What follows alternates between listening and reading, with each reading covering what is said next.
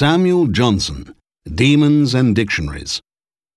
Review of Samuel Johnson, a Biography, by Peter Martin.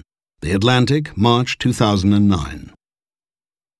How often our usage manages to accomplish, for a name or an expression, the precise negation of its originally intended meaning. To satirize the sycophants among his courtiers, King Canute sarcastically commanded the waves to keep their distance and allowed his own majesty to be wetted by the tides.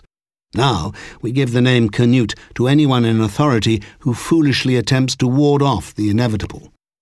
For the young scion of the Veronese house of Montague, only one girl in the whole world could possibly possess meaning, or be worth possessing. Accordingly, we use the word Romeo to designate a tireless philanderer.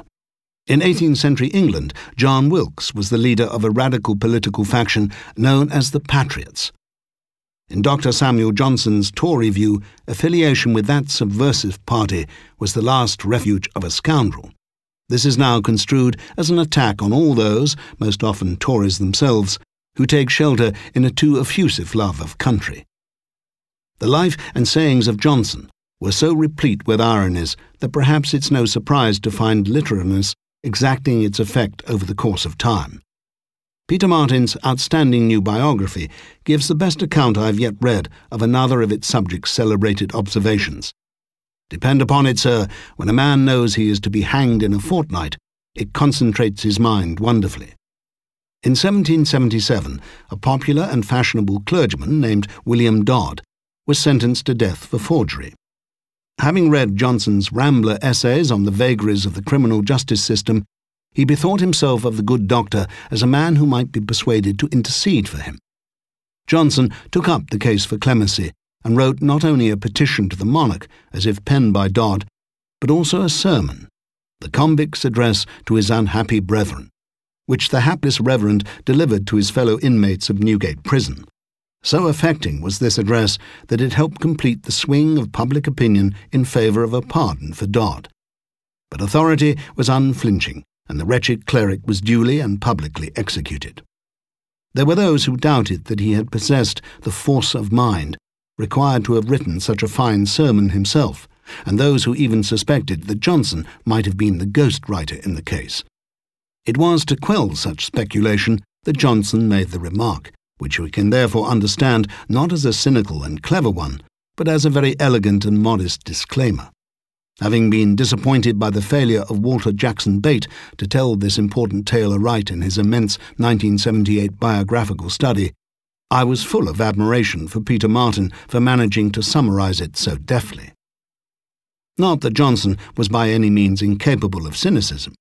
He made quite a little income by writing anonymous sermons for a 2-guinea fee, and he assured a friend's newly ordained son, "The composition of sermons is not very difficult. Invent first and then embellish.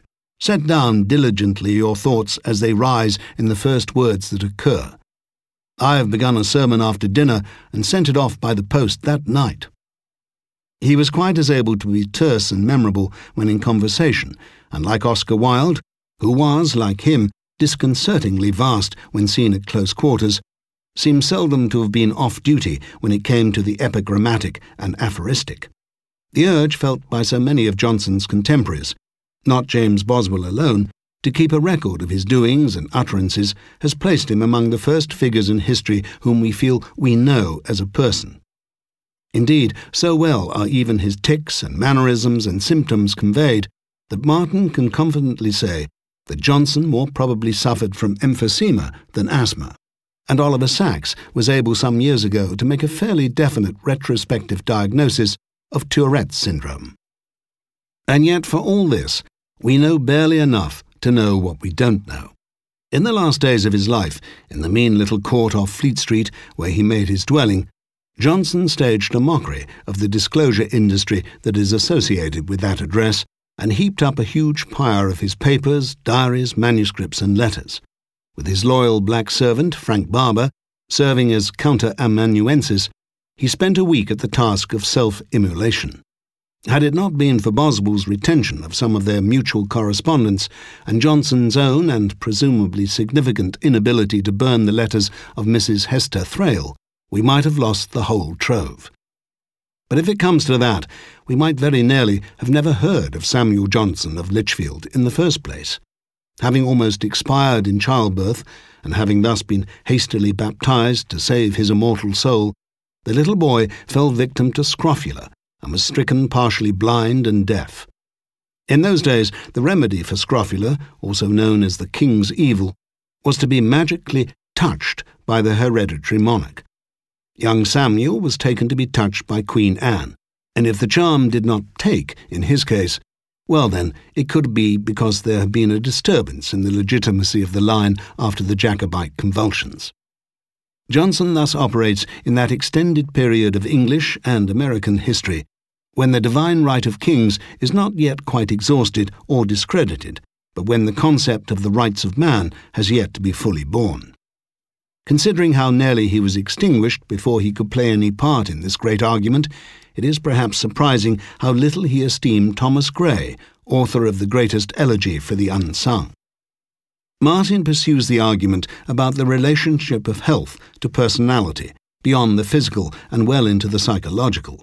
In his view, Johnson felt permanently hag-ridden by guilt, by fear of divine punishment, by self-loathing at his own laziness and greed and inadequacy, and also, this being my own interpretation of the case as presented, by his very failure to feel that guilt and fear strongly enough.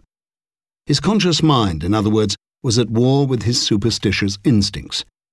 His main mental weapon in this combat was his own industry. Sometimes even this industry took its contradictory forms.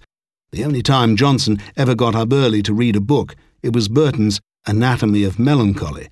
But we owe his triumphs of spoof parliamentary reportage, his Rasselas, and above all his immortal dictionary, to the struggle against anomie, and against the hell of despair to which anomie can be the antechamber.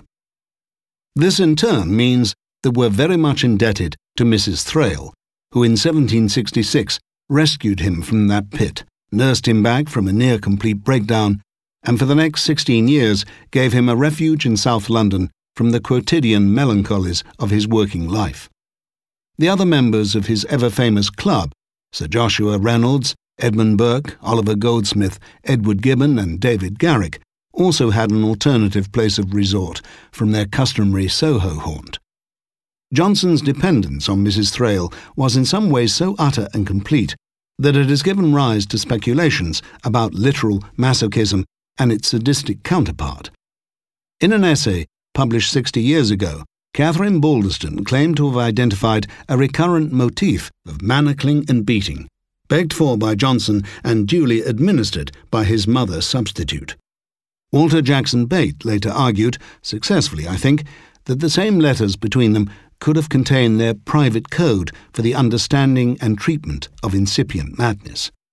More recently, Geoffrey Myers has revived the Balderston speculation, because after all, Johnson did give Mrs. Thrale a padlock, which he preserved, while Peter Martin follows Bate in identifying Johnson's obsessions about enchainment with the fear of that epoch's cruel treatment of the insane. For myself, I think that the evidence most often adduced in favour of the hypothesis is the most persuasive testimony for the other side of the case. In her Thraliana, Mrs. Thrale recounts, "Says Johnson a woman has such power between the ages of 25 and 45 that she may tie a man to a post and whip him if she will." It's not at all hard to imagine Johnson saying this, but when Mrs. Thrale adds her own footnote to tell us, "This he knew of himself was literally and strictly true, I am sure." Why then, sir and ma'am, I think we may take it as obvious that whoever was plying the lash, if indeed a lash was ever literally applied, it was certainly not the respectable lady who wrote those disarmingly ingenuous words.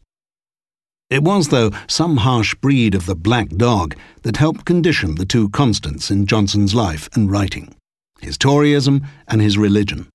Martin makes some pleas in mitigation as regards the Toryism, reminding us of Johnson's sympathy for the poor and the failed and the deformed, but he cannot keep the jury out for very long. Johnson's pitiless and violent hatred of the American Revolution and his contemptuous cruelty toward those who apostatized from the established church, even if it was to join another Christian sect, was strong and consistent. The word established may well be the key one here, religion for Johnston being more a matter of security and stability, public as well as private, than a matter of faith, and the episcopal system a further insurance against the fearful sedition, which he regarded as the twin of John Wilkes' impiety.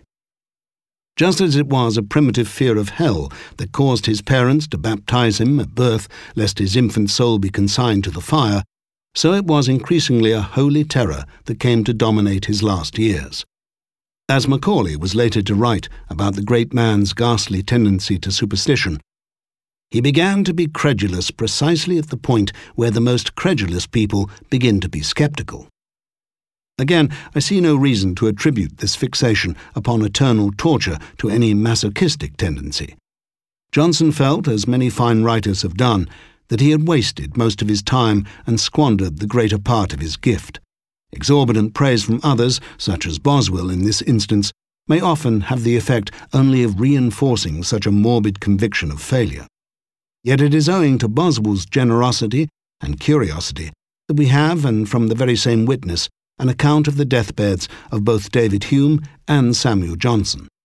Hume, who lay dying in the days of 1776 that launched the American Revolution so much hated by Johnston, famously told Boswell that he was no more afraid of his own extinction after death than he was of the non-existence that had preceded his birth. Johnston, when informed of this calm attitude, declined to credit it. I am going here by Hesketh Pearson's account, and would not listen even when Boswell reminded him that many Greek and Roman heroes had faced death stoically without the benefits of Christianity. At a subsequent meeting with Adam Smith, who vouched for the truth of Boswell's story, Johnston loudly called Smith a liar, to which Smith coldly responded that Johnston was a son of a bitch. This collision with the author of the Theory of Moral Sentiments seems to prepare one for Macaulay's later observation that Johnston could discern clearly enough the folly and meanness of all bigotry but his own. It occurs to me that both Hume and Smith were Scots, or Scotchmen, as Johnston preferred to say, and that dislike for the North British was perhaps the one thing that Johnston had in common with his unscrupulous enemy, Wilkes.